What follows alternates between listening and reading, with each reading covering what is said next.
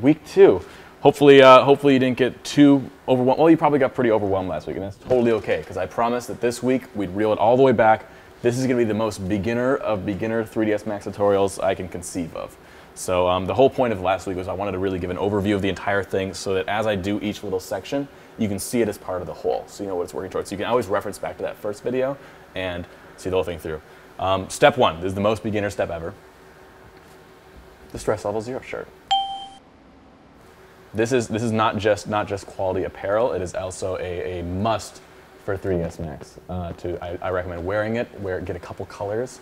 Wear a whole variety of them, because as you're doing it, you're gonna have to constantly remind yourself to calm down, get your Google on, get your tweet on, ask me some questions, and we're gonna get through it, because this program is a lot of frustration and a lot of Googling, so be ready for that. It seems basic, but one of the most difficult things in 3D is actually always knowing what you're looking at, because at the end of the day, you have a 2D representation of a 3D thing. And so you basically have to use hints from all of your different views and all your different tools, often even like wiggling things around to know exactly what you're looking at. And it seems basic at first, but once your scenes are complex, it's actually essential for your speed of use of the program to be able to quickly select things, quickly navigate, quickly know what you're looking at. And so let's kick it off here. The basic functions of 3ds Max, we have the 4 viewports, and then on this upper right here, you see we have a panel of, you have create, modify, hierarchy, you have these different tabs. For now, standard primitives, if you click box, let's create our first box. Click and drag it out there, lift it up to make your box. You can customize, edit, like the little details here for size, that. You can pre-divide your box so it has more chunks. Let's create like a sphere next to it. You guys can see how it works. Now the sphere by default, it goes from its origin, so let's move it up so that we have it on the same plane. To move objects in 3ds Max, we have 3 tools up here. We have move, rotate, and scale.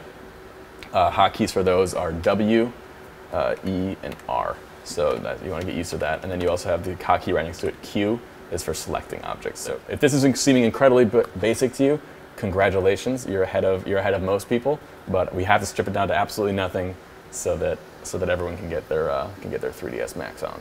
So hit W for move there. On the Z-axis, move this up. Now notice in the viewports how this is moving. In the left, you see it going up. In the front, you see it moving up. And in the top, you don't see it moving at all.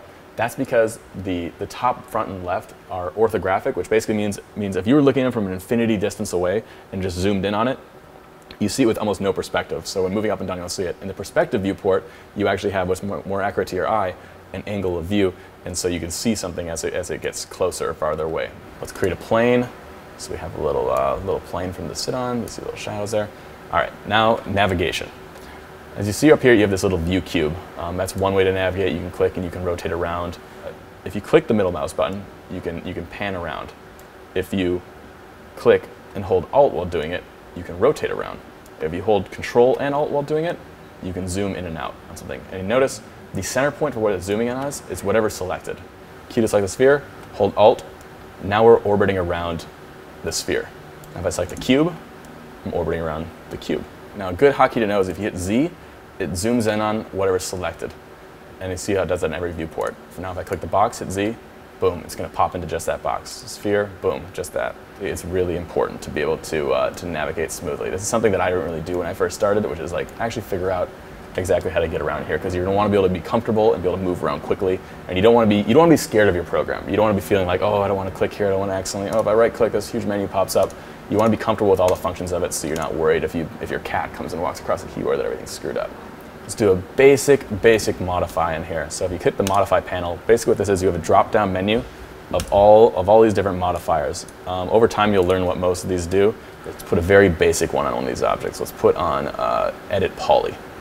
This applies into the stack. So think if you got your box as your basic, and then you've got a edit poly on top of there, and you kind of start building a stack of the modifiers, much like putting effects on a layer in After Effects. Now on this object alone, we can select in the Vertice mode. And I remember back when we put the more subdivisions on there, you can see I've got vertices on here where it's 9 sections, basically 9 cubes divided into for each way. You have your move, you can move this in and out like that, select, you can go by line, you can select faces, move that in and out. All these things right now, I'm kind of breaking the geometry. You want to be careful how you do this, but we'll get to that later, proper ways to do this stuff.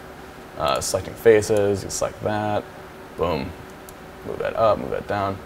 So fiddle around with this stuff. You just kind of get familiar with how it moves around.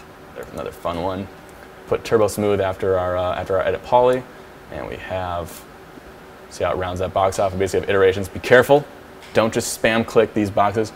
In 3ds Max in general, try not to spam click things, because there's some things where it's exponentially more computer intensive to get things going. If I spam click this number 1 right here, right now it won't crash 3ds Max. It might crash 3ds Max, but it'll make it so it starts doing calculations to such infinite possibilities that it'll start to chug. So you see 1 iteration, 2 iterations, 3 iterations, 4 iterations. It's basically subdividing it and smoothing out this box, so we get a really nice smooth box there. If you go much higher than that, you'll overwhelm your computer really quickly. Let's go into the most basic of animations. Most basic of animation is using what's called auto key mode.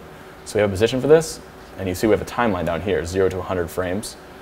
What we're going to do is click on auto key, go over to say 50 frames here, and move that box over. Now while the red's on, you see it's got the red warning on there. That means that anything you move is going to save that movement. So now look, if I scrub back and forth, now it's animating between those two things. Go forward again. Let's move it here.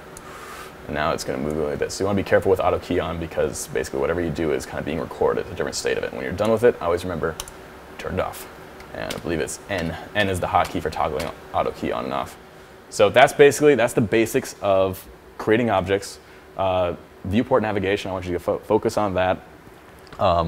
Doing a little bit of animation, doing a little bit of putting some modifiers on there. You guys have homework this week. You're not getting off so easy.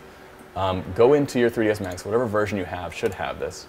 Help tutorials, and it'll pull up this window right here. It's the 3ds Max tutorials. If you don't have this one by default, you can download them off the 3ds Max site. There's actually links to that right there. I want you guys to go do the entire getting started animated battle scene. And basically what this is, it's going to say, let's see here, it tells you it's going to take about 1 hour to complete. If you want to do it twice, figure it out, play with it. Don't just, any tutorial that we do, don't just go through it as fast as you can. It's not a race. Don't just try to go click by click and get through it. Really learn what it's trying to teach you. What are the principles behind it? My Twitter is always open to you guys to ask questions and stuff. There's a rule though. With great power comes great responsibility. If I can ever just Google what you ask me and get the answer, you're cut off for life. It's not efficient to tweet at me or go onto a forum and ask a question and wait for somebody to respond. Odds are someone's already asked your question, someone's already had your problem. So piggyback on top of other people's problems, Google it, find their answers, and figure it out. When you finish this tutorial, take a picture, either a screenshot or take a cell phone picture of yourself in front of your screen, tweet it at me, let me know you finished. I'm hoping to get thousands of these responses. I expect to get thousands of these responses, because you guys, it's summertime, or summer's just about to start. Time to pick something up. You can actually this summer, if you dedicate 10 hours a week, or it's a new hobby, if it's something you like doing, it's a real trade. It's something that you actually could do professionally for money someday. And so this is a very valuable skill to pick up. I highly recommend it. It's a lot of fun, very rewarding creatively, as well as could potentially be your career down the line. So tweet your pictures at me when you're done. Check it out, and I'll have the next one of these for you shortly. Let me know your thoughts.